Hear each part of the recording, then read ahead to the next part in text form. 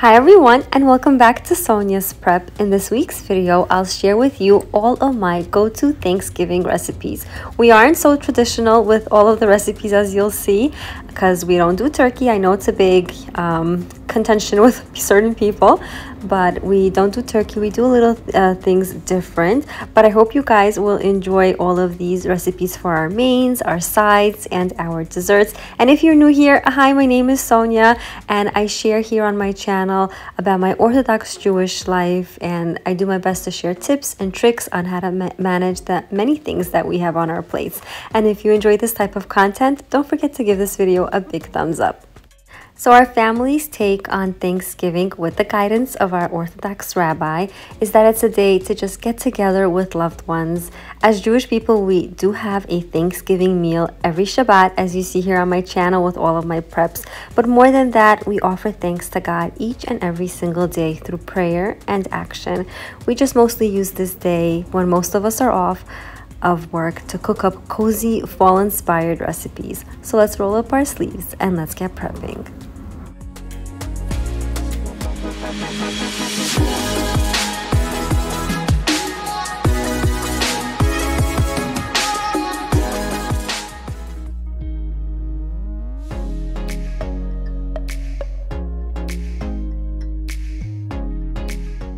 So let's get started with what I got from Aldi. Everything that you see here up until and including the bread is everything that I got from Aldi. So they actually have kosher bread, which is pretty cool. This is a sign for them. This is what I'm going to be making my stuffing with. I got these red skin potatoes as well, these Macintosh apples, celery they also had, carton of eggs, these kiwis. My kids are absolutely obsessed with kiwis lately. They'll all be gone in one shot. These little baby potatoes that are multicolored, that I'm going to be making my smashed potatoes with. These acorn squashes that I'm going to be decorating the table with.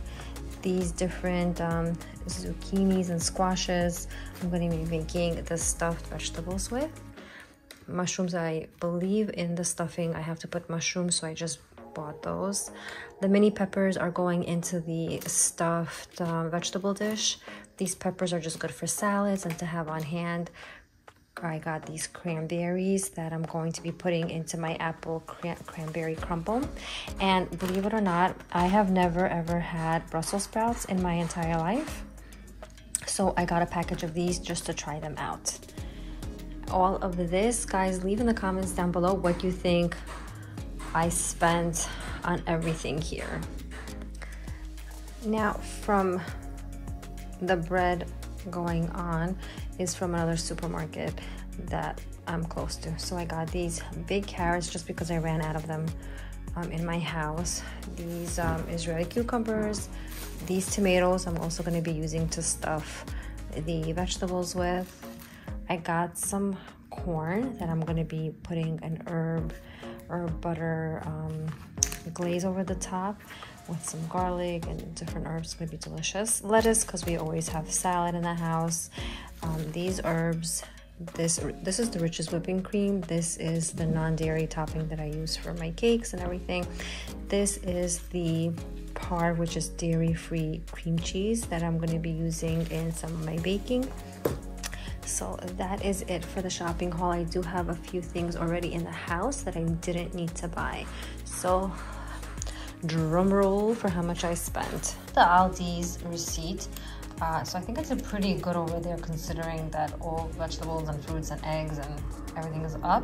So I think that's pretty good. And the other supermarket total came out to $39.72. Hey, so today is Wednesday night, and I decided to make my sourdough today just to get that out of the way. It is currently about 8 o'clock in the evening. My sourdough starter has, proofed and developed, and I'm making the dough. So by 11 o'clock, it'll be all fluffy, and I'll leave it out to rise overnight. If you've never seen my sourdough video and the recipe and the whole process, I'll have cards up above and links to it down below. Once you try it, it becomes very addictive, and I just love it. I can't not make it. I've gone a few weeks without making it, and then it's just like, oh, I need to have it again. So I'm gonna be making that right now. So now that the sourdough making for the most part is all done, we're gonna get started on some yummy desserts and side dishes. All right, so I created a whole menu plan, obviously, because I wanted to just organize myself and see what I wanted to do when. So today we're gonna concentrate on doing the sourdough, which you already saw me do, and we're gonna do some desserts. So I have these doughs that I put into the freezer. If you've seen my previous Shabbat prep video where I made babka from scratch, this is the dough recipe. It's very simple to make, comes together very quickly. I made a batch that produces 3 different doughs. I used one, the rest I froze. So now all I have to do is just whip it out of the freezer. I defrosted it, and I'm gonna make with the same dough some delicious cinnamon rolls. I think it'll go really well with the Thanksgiving theme. And like I keep saying, we're not so traditional with Thanksgiving. I don't know if it's really traditional at all to have cinnamon rolls, but I wanted to make it. They'll be dairy free and oh so delicious. So let's get into it.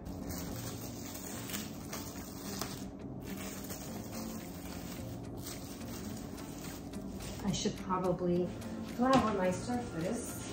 So I flour my surface just a bit. This dough is really heaven to work with also. It's so nice. And I'm just going to roll this dough out a little bit and keep it as uniform as possible.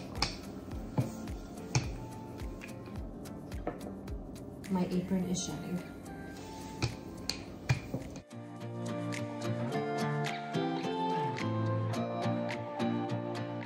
Rolled out my dough, kept it as uniform as possible. The next step is to basically lather it on with some dairy-free butter if you so choose. If you don't keep milk and meat separate, then obviously you could use real butter in this step, and this just is going to provide a lot of moistness and ooey gooiness to this dish. So lather that on. That timer that you just heard is just a sign to me to do a little stretch and fold for my sourdough bread. Sourdough really seems so overwhelming and tedious because people tell you there's times to do everything, but nothing's gonna happen if you're gonna be late to some stuff. So the next thing that I'm going to put on is brown sugar and cocoa powder. I keep my brown sugar, just a helpful tip, in a jar with some large marshmallows. It prevents it from getting hard. So place in a nice amount of brown sugar over the top. It's gonna make it all nice and sticky.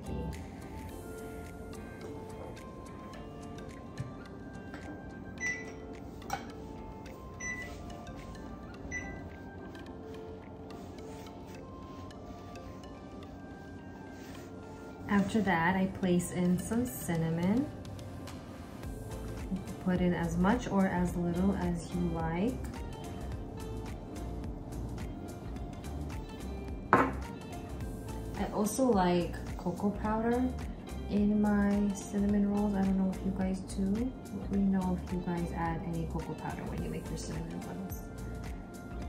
Just feel like it adds a nice chocolatey layer.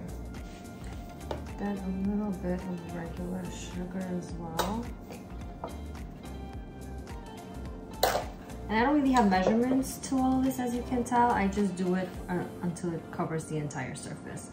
So now we flip and roll.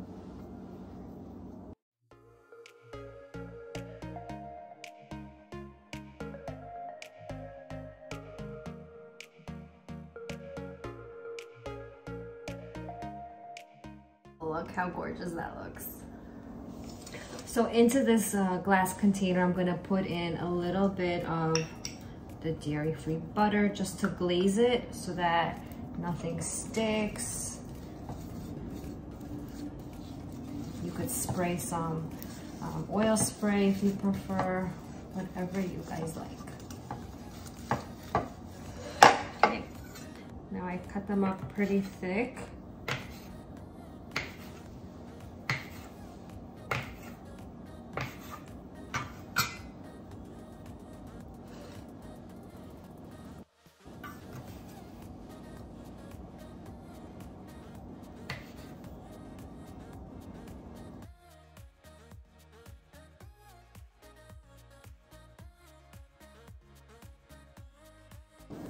cleaning up my work surface, and we're gonna get started on the second batch of dough, and I'm gonna keep this one just with the cinnamon sugar.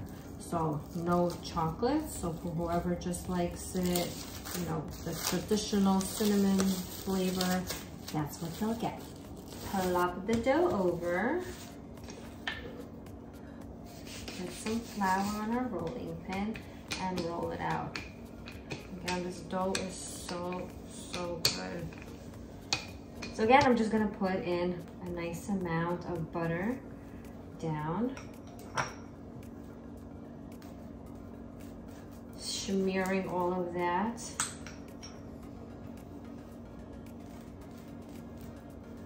So where's my spoon? Where did my spoon go? Oh, here it is.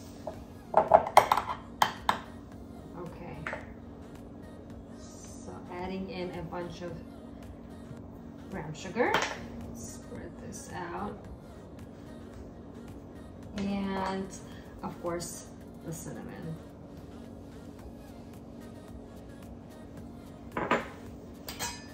I'm gonna stretch it out so it could be nice and even on all sides. We don't need you anymore. And roll it up. And if you're having a difficult time rolling it, I use something like this to just help me scoop it up.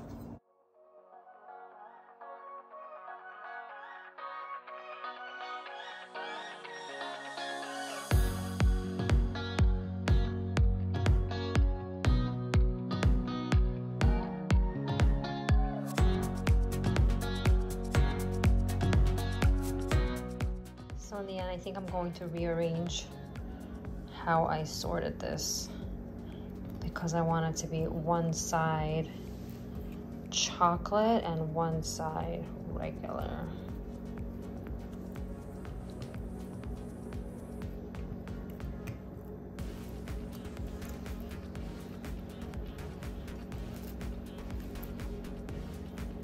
We have one odd one out. It's okay.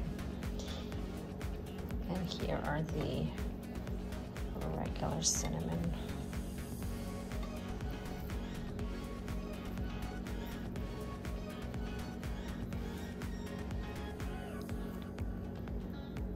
You think they'll all fit? I don't know.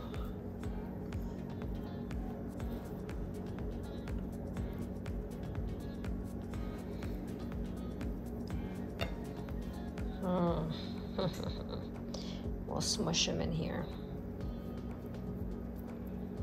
Okay, now I'm just gonna leave this to rise, and we're gonna check back on it in about 45 minutes, and then we're gonna bake it. I love these Pyrex containers. They come with covers. I don't have to like waste plastic wrap or anything like that. So this is going off to the side to rise. And if you remember, my sourdough was beeping and I needed to do a stretch and fold, so we're gonna do that right now. I'm gonna give my hands a quick rinse. It's actually preferable that your hands are a little wet and damp. So I'm gonna just stretch it and fold it. It's gonna take less than a minute, and that's it. We are done with this. Putting that to the side as well. So now that we've got the cinnamon rolls done as well as the sourdough, we're going to be moving on to what's next on my list. The apple tatin. I don't know why I can never say that.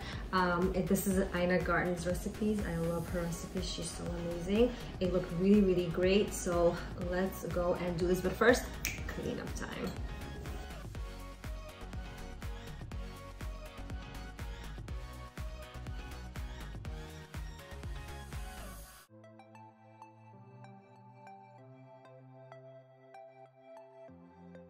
So the apple tatin is composed of 2 separate layers. You basically layer it on into a pie pan with caramelized apples with caramel sauce, and then you make the actual cake.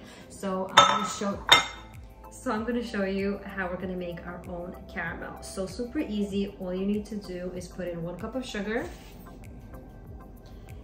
1/3 cup of water. And she recommends to use a candy thermometer just so you make sure that you're not gonna burn it. And it's supposed to reach 360 degrees Fahrenheit. So let's put that on. So here is our sugar and water. And while this is gonna come to temperature to 300, where's the Fahrenheit? So the top is the Fahrenheit. So it's supposed to come to 360. While that's happening, we're gonna cut up our apples. These are Granny Smith apples, so I'm just going to be peeling it with a peeler. And I have this cute handy dandy apple slicer that I got for Rosh Hashanah. So that'll make it very, very easy to slice. Oops, I forgot one strip. You guys hear that sizzling? That's the sugar. I'm gonna go quickly check on that. Oh, it's perfect. So this is gonna core it and slice it at the same time. I actually have never used this. My kids use it all the time. Oh, that's so cool.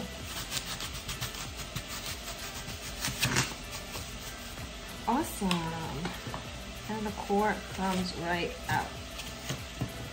Very nice.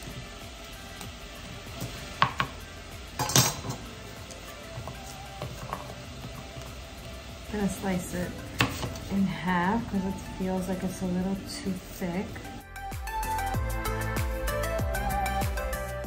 Now is the time to beautifully assemble the apples.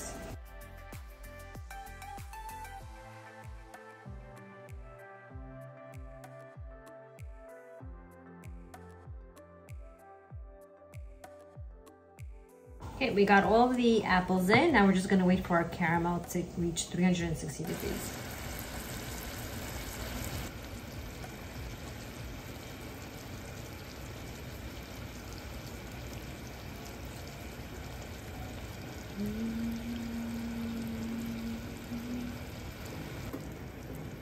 As you can see, we're almost there, and you can see the change in the sugar right around the rim of it. It's getting nice and caramelized and brown, so it's almost there. So if you guys don't have a candy thermometer, this is basically what you're looking. You're looking for the sugar to dissolve and for it to start to turn to this deep brown caramel color. Oh, we're almost there.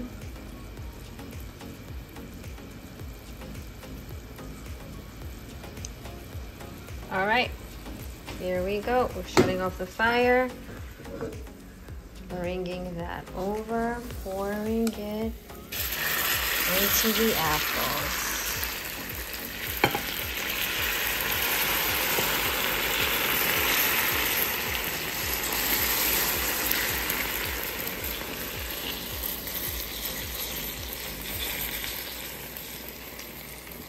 Wow, how gorgeous. We just made caramel. So with the paddle attachment, we're going to be adding in 6 tablespoons of butter, or any kind of dairy replacement butter that you like and enjoy, and 3/4 cup of sugar. We're gonna blend all that up. To that then, I added in 2 whole eggs and beat that as well. The recipe also calls for 1/3 cup of sour cream. I just used the tofutti cream cheese that you saw in my grocery haul, and I added in 1 tablespoon of vanilla inside of the mix. Don't forget to scrape down the bowl to incorporate everything. I added in 1 cup plus 2 tablespoons of flour, 1/4 of a teaspoon of salt, and 1/2 teaspoon of baking powder, and we're gonna give that all a mix. The batter is perfectly smooth and looks incredible. Now we're just gonna place that right on top of the apples.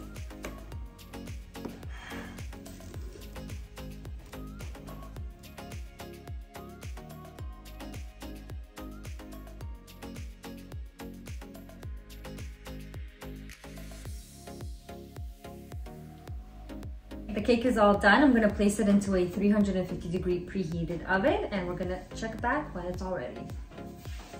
These are our gorgeous cinnamon rolls. My husband, who is actually the baker of the family, just gave me a great idea to actually just close them up and leave them in the fridge until I get back from work tomorrow and bake them so they're nice and fresh for the actual day instead of baking it now and serving it 2 days from now.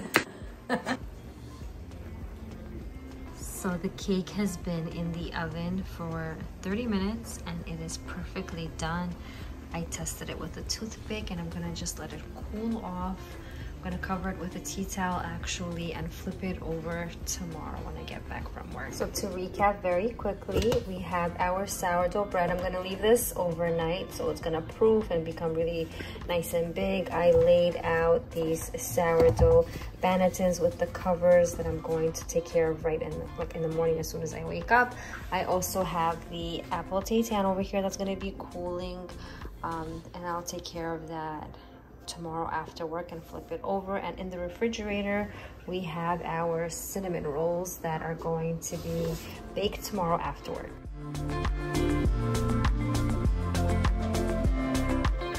Good morning, everyone. So as you saw, I just made my coffee. I'm about to head out to work. I took the sourdoughs out and I separated them into two because I'm making 2 loaves with them. I'm gonna do our final shape and put it in the bannetons.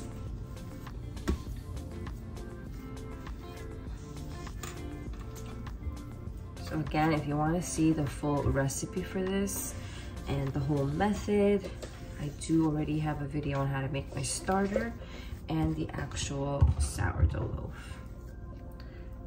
Plop it right in.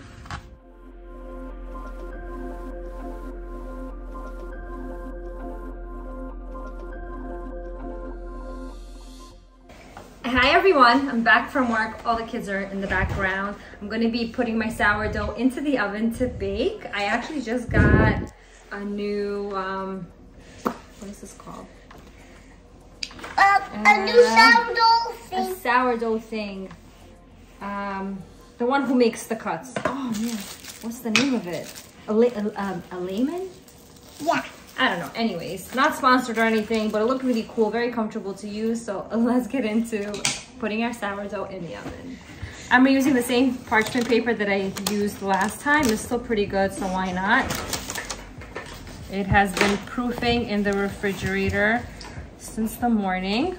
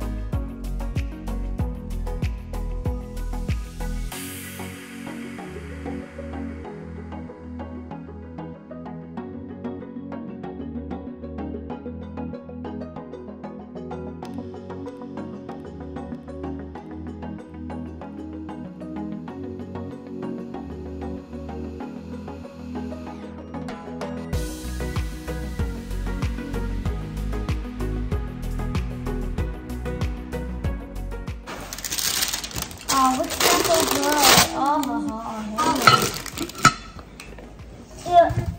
I've recently learned a new technique with preventing your sourdough from like exploding on the top. After 5 minutes of it baking in the oven, I just take it out and I do controlled scoring once again, which makes it look really nice and pretty. While the sourdough is baking, I removed the cinnamon buns from the fridge. So it actually looks great. They puffed up really nicely.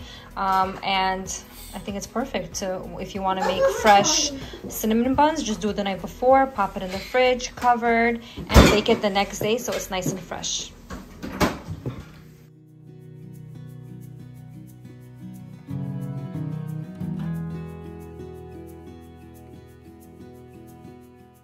Look at my gorgeous beauties.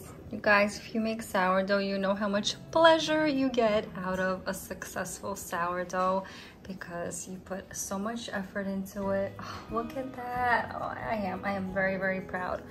I am so happy. It's a labor of love, and I do get so much enjoyment when I make beautiful things and delicious things. So definitely try it out just to get, it's like I guess it's like an art, a way of expressing yourself through food. I absolutely love it. So these gorgeous cinnamon rolls just came out. Just check out how soft they are. Just incredible. I'm gonna let that cool a little bit and then add in the cream cheese frosting over the top.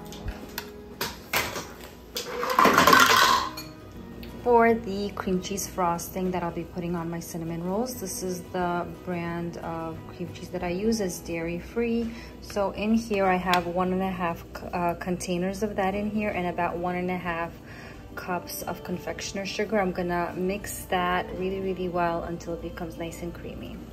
Once it's combined, I added in about 4 tablespoons of butter or dairy-free butter and about 1 tablespoon of vanilla, and I'm gonna mix that again until it's all nice and fluffy. The cinnamon buns have cooled slightly to the touch. Now it's the perfect time to glaze them. What I actually like to do is actually pop them into the oven right before serving and then glaze them so it's nice and fresh. But for the purposes of YouTube, I just wanted to show you how I would do it.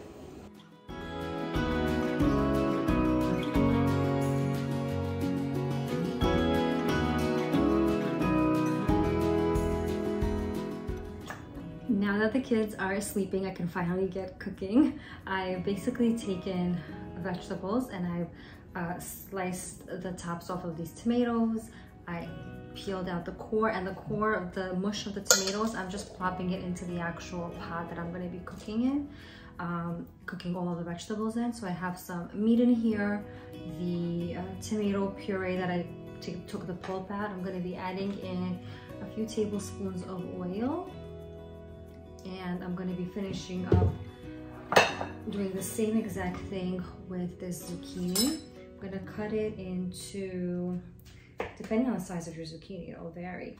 I'm cutting mine into 3 different sections using a not such a sharp knife. I'm gonna be just taking all of the insides out like so until you are left with something like this, nice and hollow for the filling to go into. The vegetables have all been sliced up and peeled and cleaned out. I'm preparing my station. I have some parsley here, some ground beef, 1 cup of rice that I've already pre-washed, and the pot with some tomatoes that I'll be placing everything into. Now to make the filling, I'm going to food process 1 tomato, 1 onion, and 1 apple. So I'll get all of that cleaned up and place that into my food processor. Now it's time to make our filling. So I put in all of the meat, the ground meat. I have no idea how much. What is that? 1.5 pounds, 2 pounds? I can never tell the size of it. These are all the pureed. This is the apple, onion, and tomato that's been pureed. My 1 cup of short grain raw rice. And the parsley that I've chopped up. This is so flavorful, so delicious. The reason why I add an apple into the filling, a lot of people ask me, It's because it creates a lot of moisture in the filling, and it makes it not hard, so it becomes soft. I added about 2 teaspoons of salt into the filling and about 1 teaspoon of black pepper.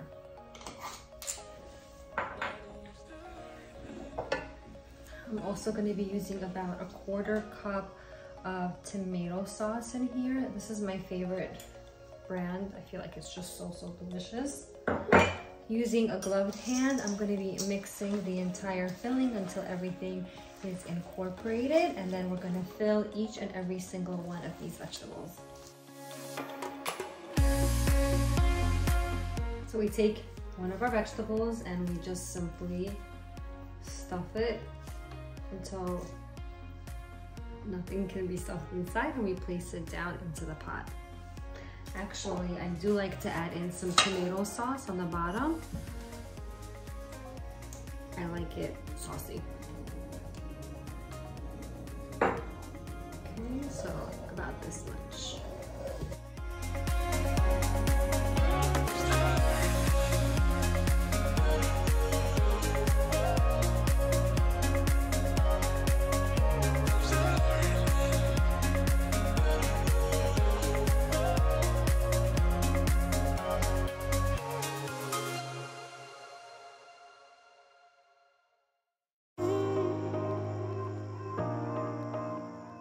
As you see, all of the vegetables have been stuffed. I'm going to top everything off with a good amount of tomato sauce right over the top. And then I'm going to fill it halfway up with water. I'm not going to put in too much water because these vegetables themselves will start to release their own juices, and we don't want this to become soup. So just, I don't know if you can tell, just halfway up like that. I have the fire on the highest flame over there, trying to make it come to a boil. And I'm gonna cover it with the lid, just leaving a little bit open. This is going to cook for at least 2 hours. The longer this cooks, the tastier it will be. Now I'll be sharing with you how I make my stuffed chicken. You're gonna see that I do not stuff it with stuffing, which is very untraditional, I guess. My family doesn't enjoy mushy stuffing that's been inside. So I place it into a pan. It gets nice and crispy and very delicious. But first, let me show you the recipe for this stuffed chicken. If you haven't seen last year's Rosh Hashanah meal plan and meal prep video, definitely check it out. I made the same recipe using a duck, and here I am doing the exact same thing using a chicken. So take your favorite types of fruits. I'm using a red apple, green apple, oranges, and some figs. I'm going to be stuffing all of that into the chicken. I season the chicken like I normally would anytime I'm making it for Shabbat. So just some salt, black pepper, paprika, and some chicken seasoning over the top. I then stuff the chicken with the oranges, different apples, and celery, as I'm going to be showing you right now. I place all of the other fruits all around the chicken as well. I'm going to be glazing the top of the chicken with pomegranate sauce and some soy sauce. The pomegranate sauce and the soy sauce is going to add a nice dark and rich color to the chicken. Once that is nice and glazed and I've mixed it all through, I'm going to just be topping the entire top of it with some cilantro. You can definitely skip this step or add parsley instead. I then spray in some oil over the top, cover it with parchment paper and then the foil, just because I don't want the foil to be touching the actual food. And I'm going to just be baking it. I put it into a preheated oven set at 400 degrees, covered for 1 hour, and then later on I'll be uncovering it, basting it, and placing it back in the oven to get that deep golden rich color. Many of you always request to see how I plate everything and how I would showcase this on my Shabbat tables or my holiday tables. So here it is. Here is a little snippet of how I would do this.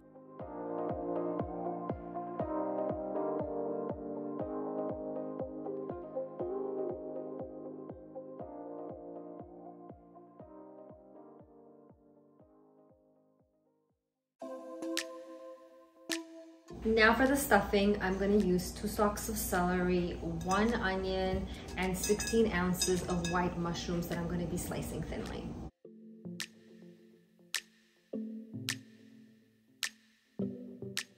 Into a skillet, I'm going to be placing in about 3 tablespoons of oil, and I'm going to saute the onions and the celery. You can definitely add in some garlic, which I think I just might do, but I'm going to add that at the very end so that it doesn't burn.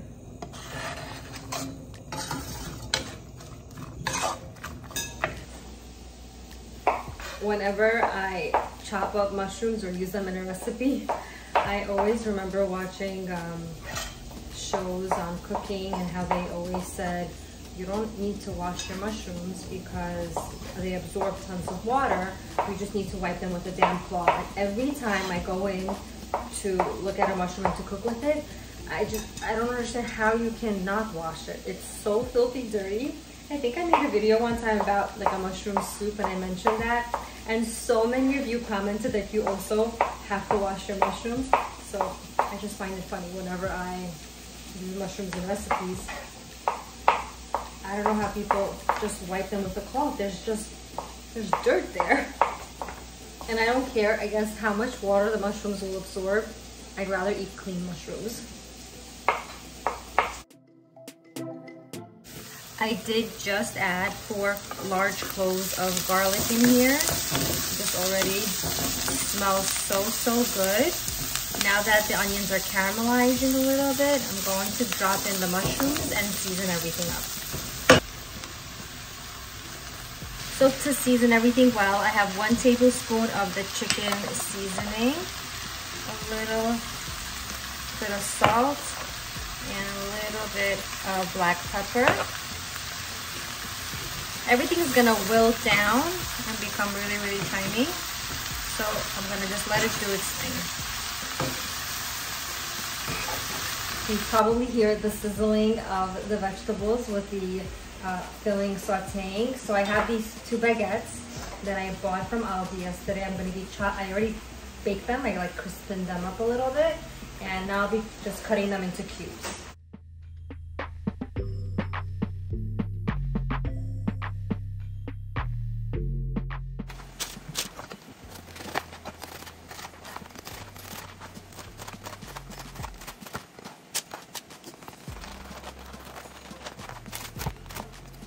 I just placed the bread to toast up a little bit, so it should be a little bit more drier. So it's perfect right now. I'm gonna be adding in the mushroom stuffing that we made right over the top.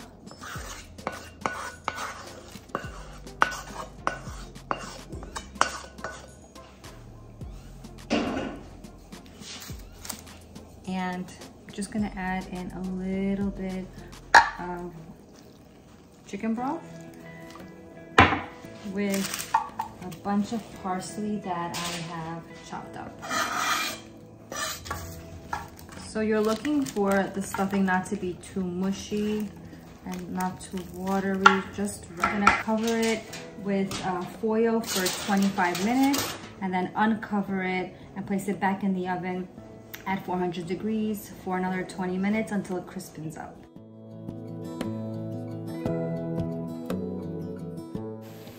The stuffing is now done and it looks amazing. I just topped it with some more fresh parsley and dill and it's gonna be great. The next recipe that we'll be doing are these Brussels sprouts. So I've already washed them, cleaned them. I'm going to be adding in some olive oil, salt, and black pepper and roasting them in the oven. And when they're going to be done, we're gonna make a balsamic honey glaze to go over the top of it. It's gonna be nice and crispy and delicious.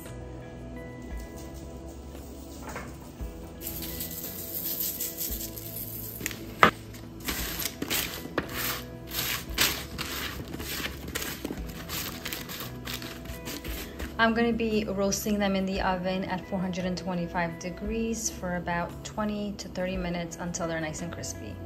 The Brussels sprouts are ready, and to finish it off, I'm gonna be adding in balsamic vinegar to the top, as well as some honey.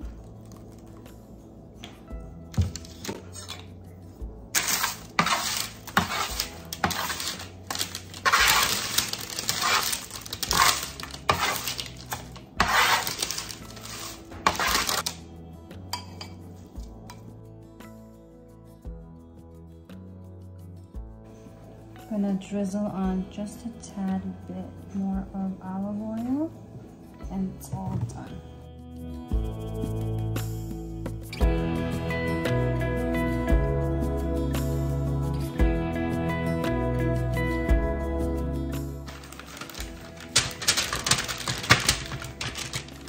I just boiled these red skin and white skin potatoes for about 20 minutes until they're fork tender. Now you could either use like the back of a cup, or I have this device here that I'm just going to be pushing down like so.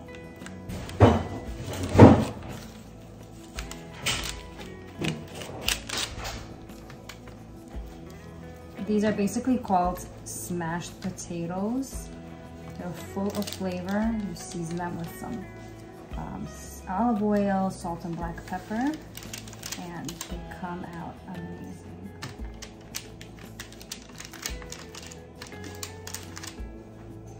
Shy? Yum. Shy is drooling already. I have one now. Mm-hmm. That looks great. Yeah, it does.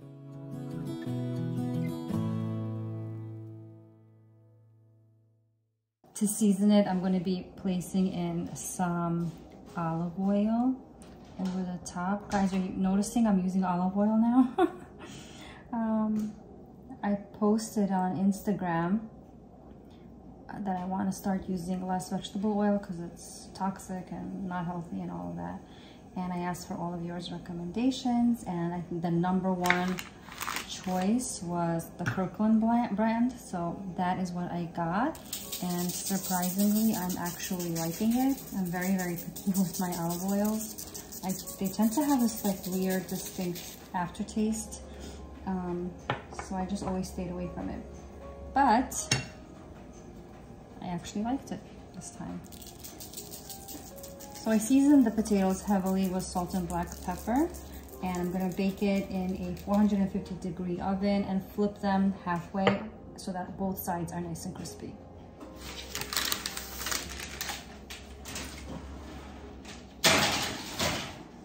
I also just boiled some corn on the cobs. Separately, I'm making this butter herb, I guess, topping over it. Some salt and black pepper is gonna go over the top. I mush everything around and put it over the hot corn. How gorgeous does this look?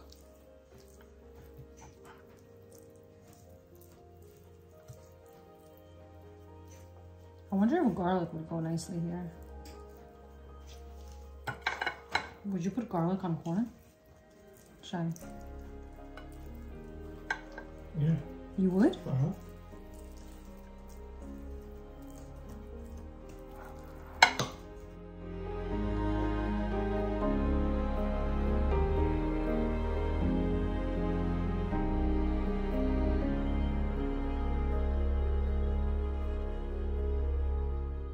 Really happy with how this corn came out.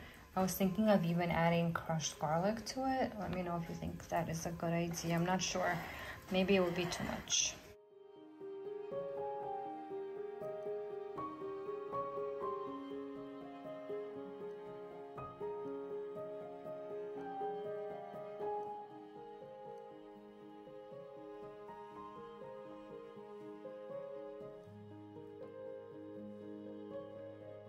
Now it's time to plate the apple tatin. Just sliding my knife through to loosen everything up so nothing gets stuck when we're transferring it over. Moment of truth.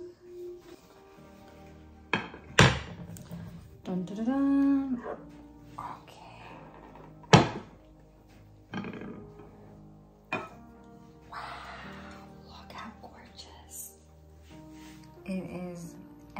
absolutely stunning.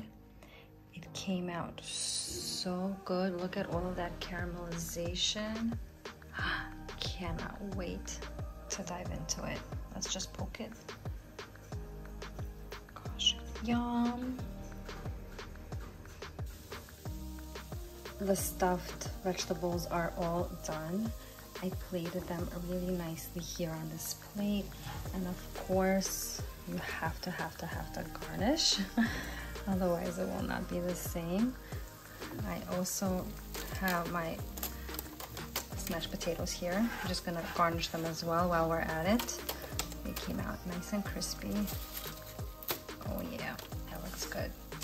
They came out super crispy. I'm gonna try one.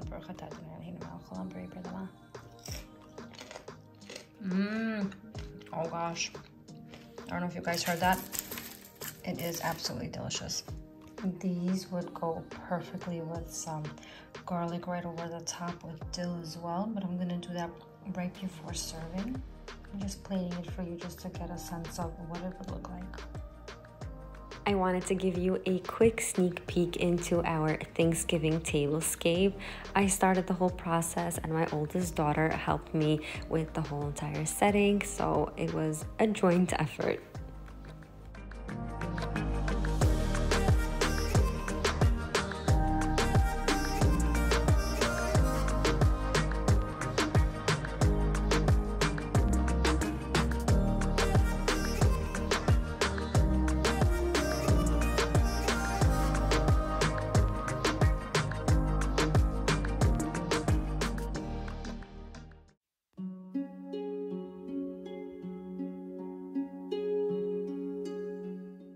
I love how everything turned out. I played on the gold theme and I chose the centerpiece to just be florals that I already had in the home. I decorated everything with pumpkins, apples, and oranges to keep in with the green and orange theme. I plated everything just for you to get a sense of what it would look like. We actually had this entire meal this past Shabbat, so nothing went to waste. This is just what we would do if we would be hosting Thanksgiving, and I hope you guys all enjoyed all of these yummy, delicious recipes. And if you did, I would so appreciate it if you would give this video a big thumbs up and subscribe to the channel to see more videos like this. If you'd like to see more inspiration for Thanksgiving, I do have a few videos up that I'll link in the description box below. Happy prepping and happy Thanksgiving from my family to yours.